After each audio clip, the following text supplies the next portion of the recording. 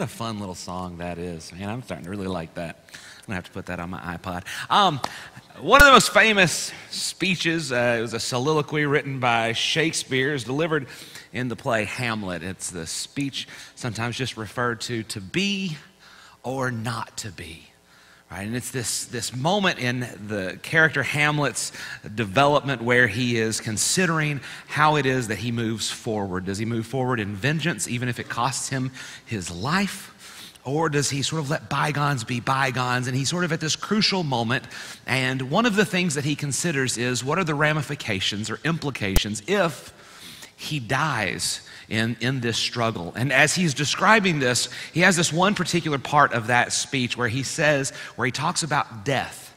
And he calls it this, he says, "Death, that undiscovered country from whose bourne no traveler returns, that it puzzles and it makes us rather bear those ills that we have than fly to others that we know not of." He says, we would rather take what we've got right here than risk it by seeing what comes next.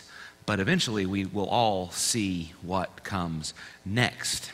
So this morning we're going to talk about death.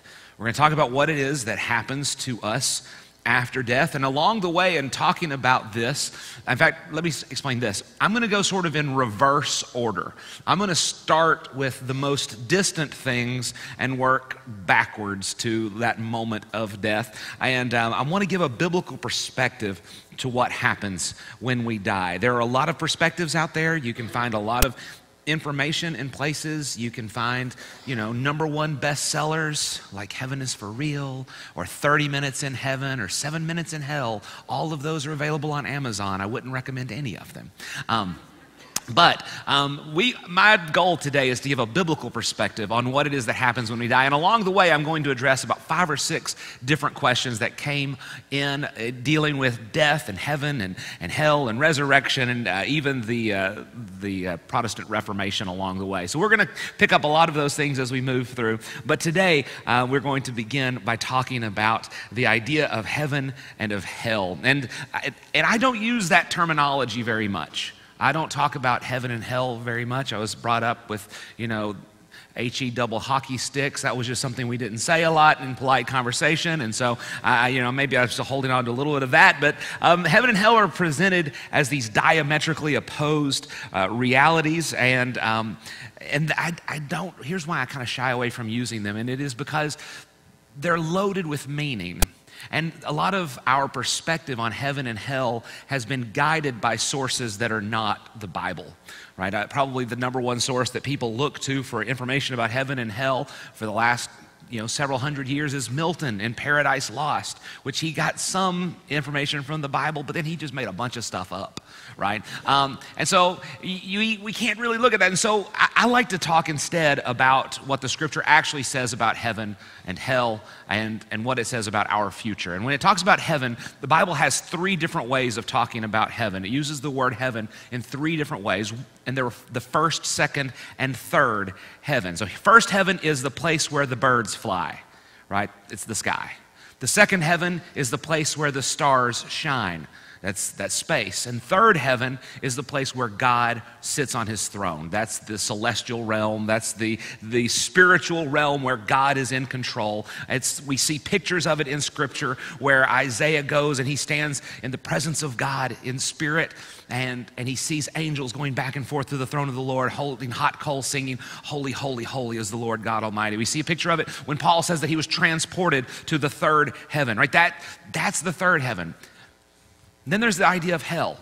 And I think the clearest picture we have of hell is what Jesus calls hell, and he uses a word for hell called Gehenna. And Gehenna was a space where Israelites burned their trash. And so when Jesus refers to hell, he calls it literally a dumpster fire. And I just love that dumpster fire has become a term that's used in culture today. Like you might look at the Texans and be like, man, the Texans have just become a dumpster fire. Well, that's like a figurative dumpster fire. What he said, he talks about hell, he's like, it's literally a place where the trash is taken out and it is destroyed piece by piece, slowly in fire. And so that's the picture of heaven and hell, the place of where God reigns and where judgment is carried out. But what we have to look forward to, and Jesus is very clear about this, is that we have to look forward to eternal life. In particular, that we have to look forward to the resurrection from the dead. Now, this is one of those things that we see not just in our scriptures, but we see it around the world. One of the questions that I've gotten in the past couple of weeks is, what do I think the influence of foreign religion is on Christianity? And my answer is zero. I don't see there being influence of foreign religion, except for maybe, a small holiday here and there. But here's what I see. I see that the scriptures tell me in Romans that as Paul's writing about the world and the testimony of God to the world, he says that all of the world has witnessed God's creation. And through that, we see that God has given sort of this common grace to all of the world. Pretty much anywhere you go in the world, there are people who have a sense of what is right and what is wrong. No matter what country, no matter what continent, there are people who know right from wrong. Well, that's the way that God has put it inside of us, that we know that we are supposed to care about the people who live next door to us, that we're supposed to have a relationship with them. Even without Jesus saying it, even without the Old Testament saying it again and again, we are born with the sense that we're supposed to love our neighbor. We're not supposed to hack them to bits, right? That's not for us. That's wrong. That's evil. It's good to love our neighbors. That's common around the world. Now, God made it more specific than that. In fact, he made it more specific than that, and so that you see themes that are found in the Bible, in the cultural stories and myths around the world. In fact, it doesn't matter if you look at Egyptian culture and mythology, Babylonians, the Zoroastrians, Hinduism, Buddhism, ancient Greek mythology. You look at any ancient mythology and you'll see a lot of similarities where they say that the world was created by God or gods, and that at some point the gods grew frustrated with their creation and they recognized that creation had to be redeemed. And not only that, but that all of creation could only be redeemed not by themselves, but by God coming to earth and dying for the creation. Like, that's the picture everywhere. When C.S. Lewis talks about this in Mere Christianity, he calls this good dreams. He says that around the world, God has put it in our hearts that we understand what is right and what's wrong. And not only that, but Solomon, when he was writing, he says that God has placed eternity in the hearts of men, but that we don't understand it. What C.S. Lewis is saying is he's saying that we have this sense of what God is doing in humanity, what he is doing with his creation. But God didn't leave it just at good dreams where we could sort of make these mythologies, but instead he very specifically chose one family. And it was a really small family. In fact, about the smallest family you could have. He chose a man and his wife who were barren, no children. And he said, I will make you my people. And if I was Abraham, I'd be like, wait, just the two of us? Like, God's people is just going to be us? Just like both of us as God's people? He says, yes, the two of you. I will make you a people. You will be my people. I will be your God. And through this smallest possible family, through this what would become a very growing family, especially when you get to Jacob and all his boys, right? He claims this one family, this one people for his own. And he says, I'm not going to just leave the world with these good dreams. I'm going to give them the very concrete truth. I'm going to use this one family and I'm going to show my might. I'm going to show my love. I'm going to show my judgment through this one family. And out of this one family, I'll bring the redemption for all people. And that redemption, the apex, the zenith of that redemption will come when my son does the impossible.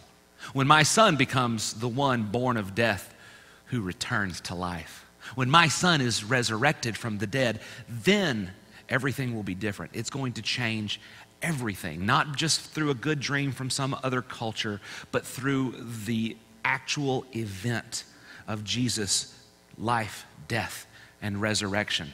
And so we see resurrection in many different cultures, But those are not, it is not, a cultural anthropologist looks at those and says, well, this culture had to have interacted with this culture because they have similar myths. No, no, no, no. The cultural anthropology doesn't understand the notion that there is one God over all of the world, and he is sending his message of love to all of his children, just to varying degrees. And so, yeah, the stories are going to be a lot alike because they've got the same author. They've got the same author. God is telling his truth to his children. And so you'll see echoes of themes of Christianity and other religions.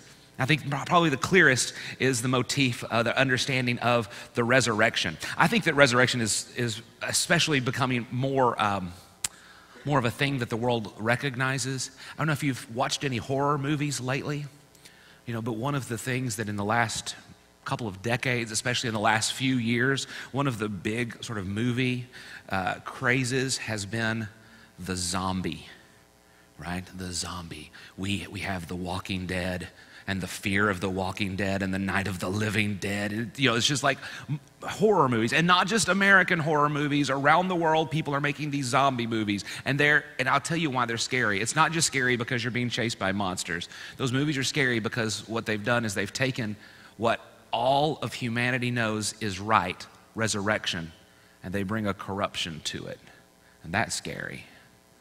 But I think maybe my personal favorite example of how resurrection is seen across the world comes in the, I want to make sure I say this right, Kikubaka tombs in Okinawa, which is an island off the southern islands of Japan. It's this tiny little island, and in Okinawa they have tombs that are shaped like a woman giving birth.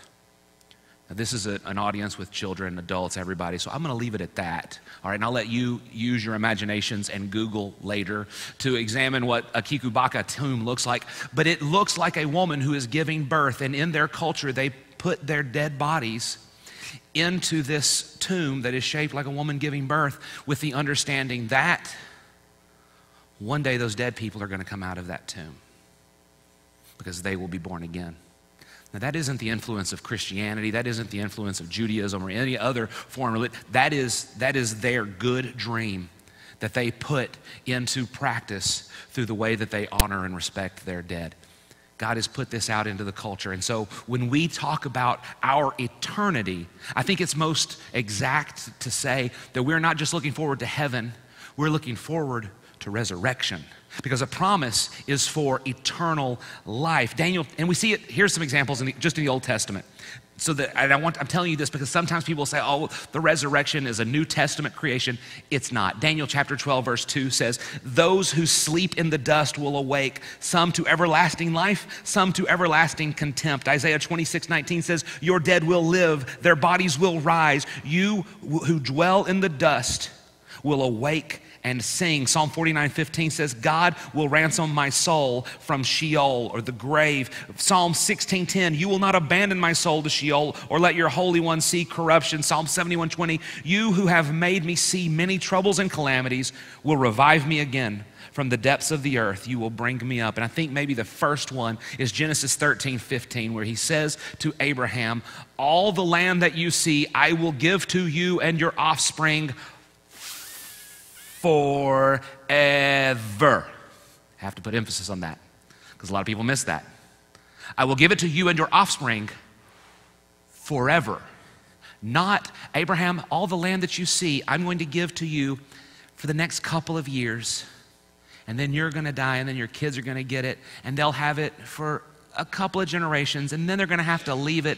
They're going to go and find sanctuary in Egypt, and then they're going to become slaves, and then they're going to wander in the desert, and then they're going to sort of get it back, but they're going to have to really struggle for it, and they're going to be constantly subject to outside invasion, and then eventually they'll establish a monarchy that's going to have its highs and its lows, but eventually the monarchy is going to be split in two, and half of it's going to be taken off and destroyed absolutely, half of it's going to be taken off into slavery. Eventually they'll be brought back, but they'll always be under the boot of the Greeks or the Romans or somebody until eventually the Romans destroy them, and then two millennia later, the United Nations is going to give them their nation back. I mean, if God wanted to say that, he knows all those words. He could have said that. But that's not what he says. He says, I will, a future event, give you and your children together the land forever. That's resurrection, my friends. That's a promise of resurrection, that there will be a point in the future where Abraham and all of his descendants will be brought back to a physical life, and they will be inheritors of the promise of the land forever. And when Abraham considered his descendants, when he considered his children, knowing that he himself had only sired 2, God says, no, your descendants aren't just these 2 boys. Look to the stars. Those stars, your descendants will be as numerous as they. And one of those stars was lit for you. One of those stars was lit for me, because we, as inheritors of the gospel, are heirs to the promise of Abraham. And it's not just that we're going to sit on a cloud with a harp like little babies with wings. It's not that we're going to go one day and we're going to see George Burns in heaven or Morgan Freeman, next generation, right? That's not the promise. The promise is that we will be brought back to life, to live here eternally. That we'll have a life like the Garden of Eden, except before the sin. Now, I'm not from this part of the world, and so I don't know. Is it okay to make jokes about Cajuns? Is that okay? I saw one this week that said, if Adam and Eve, it said, Adam and Eve weren't Cajun because if they had been, they would have forgotten about the apple and eaten the snake. I wasn't entirely sure I understood the joke, but I think I get it. Right? But Adam and Eve, that's the picture of what our reality will be. It will be, how is the Garden of Eden described? Paradise, minus the snake, right? It's paradise. And when Jesus is talking to the thief on the cross, he says, today you'll be with me. Paradise. Like that's the resurrection. It's not a cloud. It's not being up in the sky. It's being alive again to live eternally. Now, let me go back. What happens before that? Well, before our eternal state as resurrected inheritors of the promise, before that, this is what Hebrews chapter 9 says. It says, it is appointed unto man once to die, and after that, the judgment. Now, in the scriptures, it is very clear that part of our eternal destination requires judgment. Now, there are 12 different judgments in scripture, and I am not going to cover all of them, because 5 of them have already passed, 2 of them are ongoing, and there are 5 judgments that are for a future time, and we see those in the book of Revelation. We see that there are 5 judgments that are coming. Now, you and I can have different perspectives on those 5 judgments as to exactly how many they are, or exactly when they'll happen, or if some of them are symbolic, or some of them kind of figurative, or are they all literal. We can disagree about that and still be friends. Like, you and I can have very different perspectives on that, and we can still love each other, we can still serve our neighbors together, we can still do missions together, we can worship the Lord together. And I'm just going to say, like, if you don't get anything else out of this message, but the fact that in 2018, people can disagree and still love each other, oh, good news, right? We can disagree and we can still care for each other. This is one of those things we can disagree about. But I think it should suffice for us now to just say, that after we die, there will come a judgment. There will come a judgment, and before that judgment, there is an intermediate state. There is something between death and judgment. Now, I'm going to call it the intermediate state. Other religions, other denominations will call that intermediate state some different things. And I shy away from using that terminology again because it's loaded with a lot of meaning. And some of the meaning isn't biblical. All right, so like one of the pieces of terminology that's used is purgatory. And the idea of purgatory is that after you die, you go to a place that's neither heaven nor hell, but it's a place where all people are subjected to a certain level of trial or torment until the last of their sins is washed away.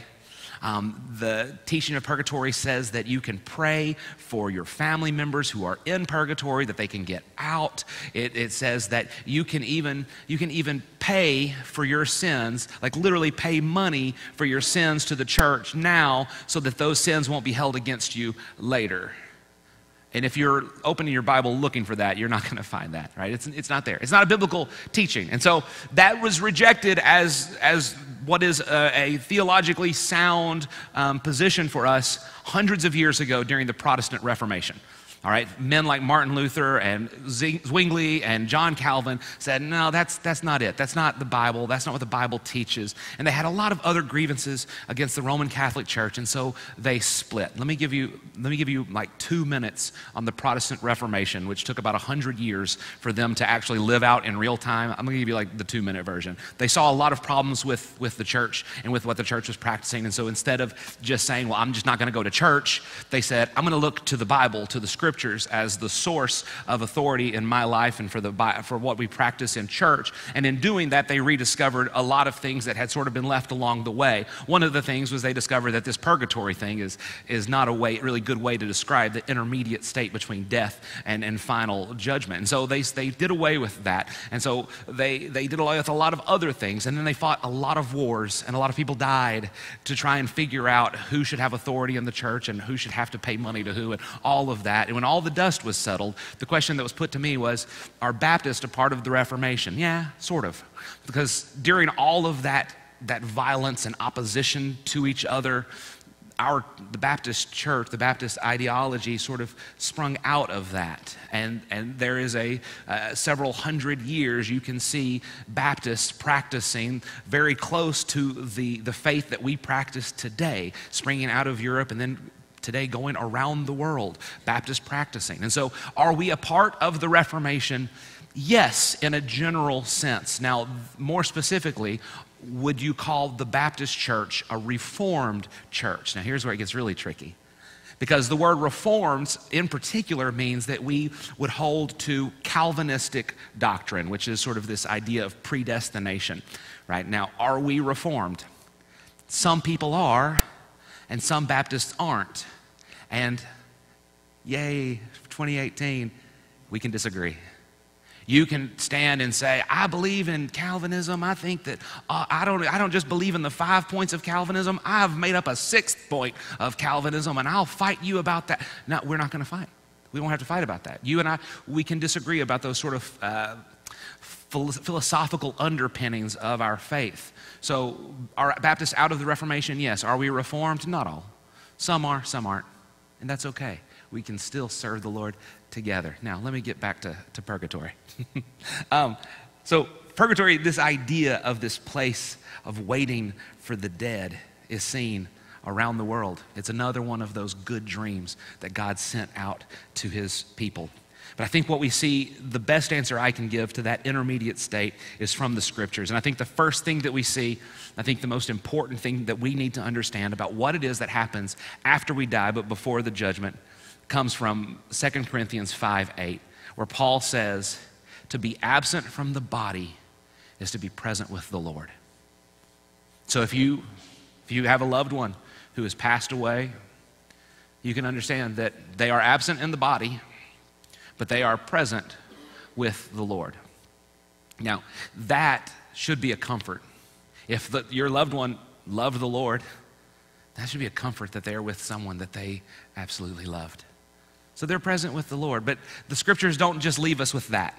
They get a little bit more specific in the idea that they talk throughout the Old Testament about Sheol, which Sheol is sometimes it's called just simply the grave or the place of the dead. But Sheol, it's a little bit more than just the grave. It doesn't just mean the hole in the ground, right? Because it's considered a place of comfort, a place of rest, a place of peace. Throughout the Old Testament, we see it described that way. In fact, it is a place that when David's son, his infant child, dies, David is weeping and mourning. Well, not mourning, he's weeping and he's petitioning the Lord to save his son. And when his son passes away, David immediately stops takes off the sackcloth and ashes. He washes his face. He goes and gets something to eat. He stops fasting. And people says, but your son's dead. Why aren't you mourning? And he says, well, because I don't need to mourn anymore.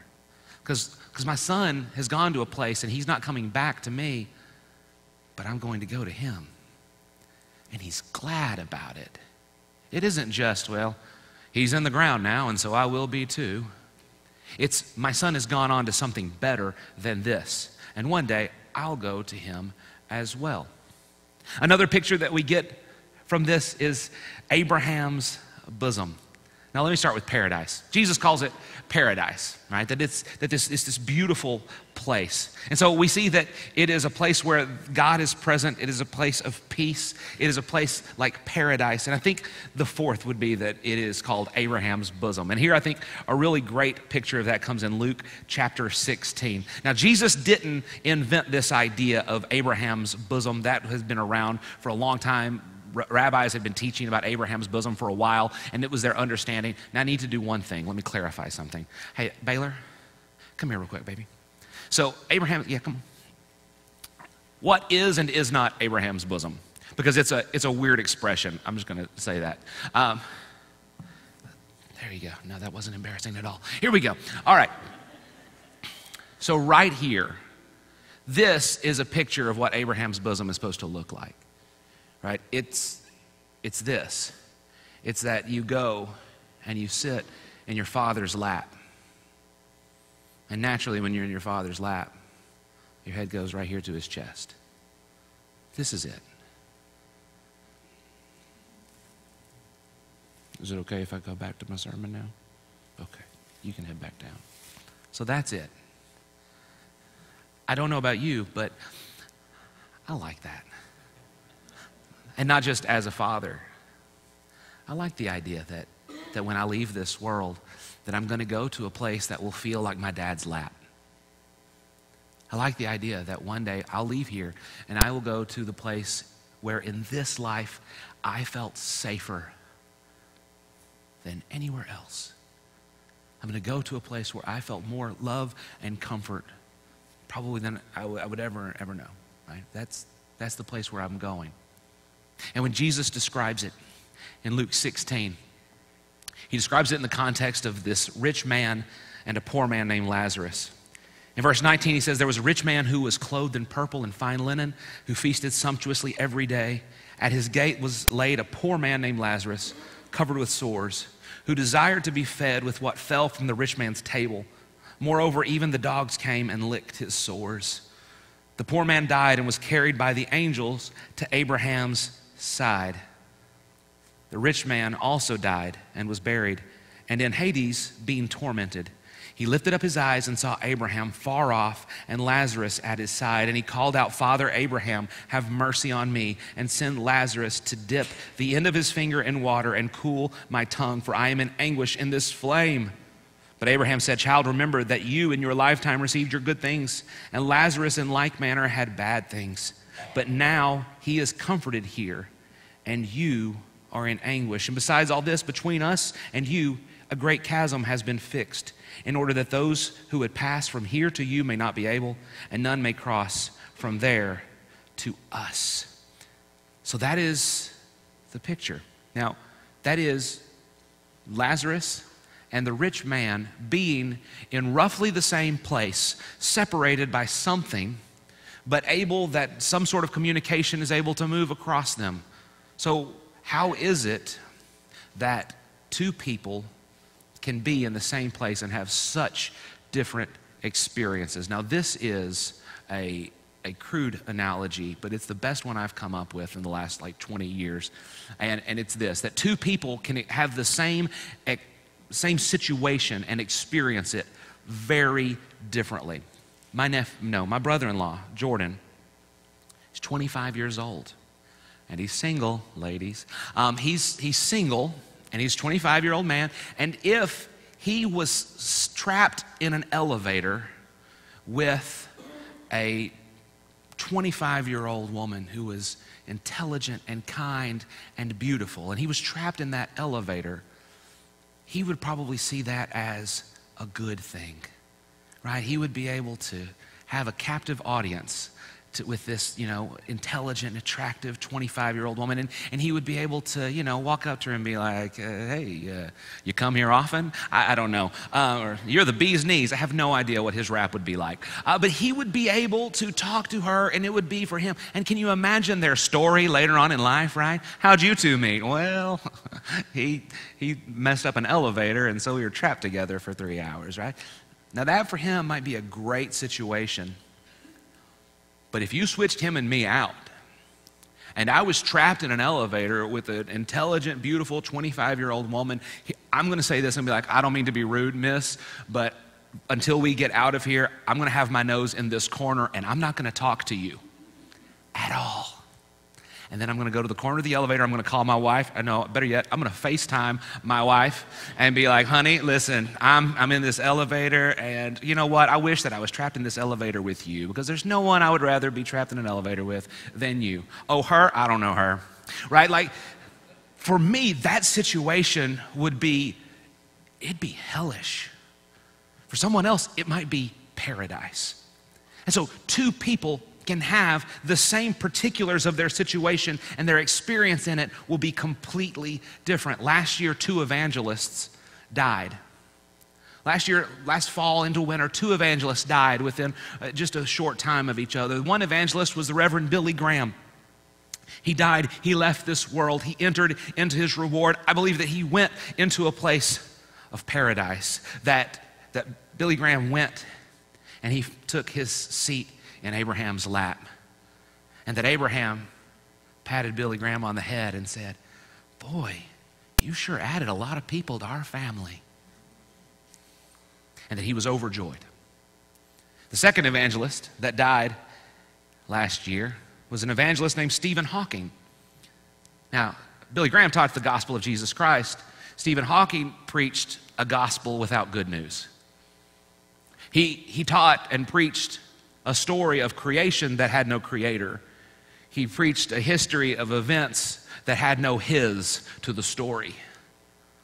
He preached a message that led countless thousands away from a belief in a God that loves them and cares for them. And I have to imagine that when Stephen Hawking walked into eternity, that he said, no. Because he would have immediately recognized that everything he believed, everything he taught, all of the people that he misled, that judgment that is coming for him. And so whether or not there are physical flames there or just mental torment there, he's in it. Because he knows what's coming. Now that's the intermediate state.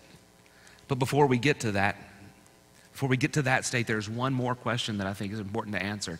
The question is asked, do you believe that God will really send people to hell? Now, I'm going to break this question down a little bit, and the question is, do I think God wants to? No. I think the scriptures are very clear that God isn't just being slow, that he's being patient because he desires for all humanity to come to know him, that he doesn't want to see anyone suffer or perish that fate, but he instead wants to see all of them redeemed. So I think that's his desire. Do I think, though, that there will be people who go to hell, to everlasting destruction? Yes. Yes, I do. But I don't think that I don't think it's fair to say that he's going to send people there. That'd be like saying that the police and the judges have given people a prison sentence. Well, those people earned it. And let's not make a mistake about it. People in this world aren't just accidentally tripping and falling into hell. There are a lot of people in this world who are very actively running. They are racing towards hell. Like in spite of any warning that they may be given, they pursue a course that only goes in one direction. Hell. They're running after it. Now, my goal as I share the gospel, as I spread the good news of what Jesus has done for us, is I don't want to see anybody able to trip and fall into hell. I don't want anybody even to be able to run into hell, and here's how. If somebody that I know is going to go into hell, here's how they're going to go. They're going to go by crawling over the broken and bloody body of Jesus Christ. I'm going to make sure that before they go to that eternal destination, that they know that they are doing it over the broken body of a God who died for them, who is grasping for them, who is clinging to them, saying, don't go. When they arrive at the gates of hell, I want them to know that they are covered by the sweat of Jesus' effort to save them, that they are covered by the gore of his death to save them, that they are covered in his hope that they rejected. I don't want to see anybody fall or even run into hell. But that brings us to today. That brings us to today. And see, the issue for us is what will happen today. The end of that passage in Luke, the rich man cries out to Abraham, well, send someone to tell my brothers. Send someone to tell my brothers, because I've got these brothers and they need to know. And Abraham says they've got the prophets, they've got the Old Testament, they've got the teachings, the scriptures. They know the truth. And he says, but they're not going to believe that. And Abraham says, it doesn't matter. Even if somebody returns from the dead, they wouldn't believe them either. And what we see in our world is that there are a lot of people who don't. But here's the truth that the world needs. The truth that the world needs is that you and I have sinned. And as Romans 3:23 will say, that our sins have caused us to fall short of God's glory, that we cannot earn our way into heaven, paradise, the resurrection, to eternal life. That's not something that we earn, but that God, in his love for us, that he showed that love by sending his son to die for us while we were covered in sin. And that we have the chance to place the wages of our sin on Jesus' shoulders, and that we have the chance to put the gift of his eternal life onto ours. Don't leave here today unsure. Don't leave here today unsure about where your eternal destination is. Don't leave here today wondering, well, I don't know. No, we've got a great testimony from his word about what our options are. The question is what decision are you going to make about it? Let's pray together. Our most gracious Father, we thank you for today. Lord, I thank you that you did not leave us in this despairing place, but that you sent your son to die for us. Lord, I pray that if there is any here who's never made that decision to follow after you, to commit their life to you, pray that your Spirit would move in their heart today, that they would say, today I want to know my eternal destination. Lord, for those of us who maybe we have people in our lives that we look at them and we say, Lord, they're just running. They're running a race that only ends in one place. Lord, let us put you in their path.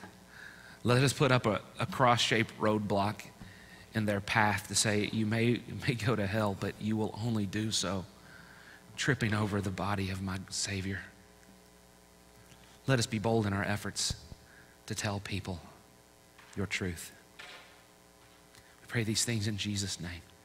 Amen. Stand with me for a time of invitation.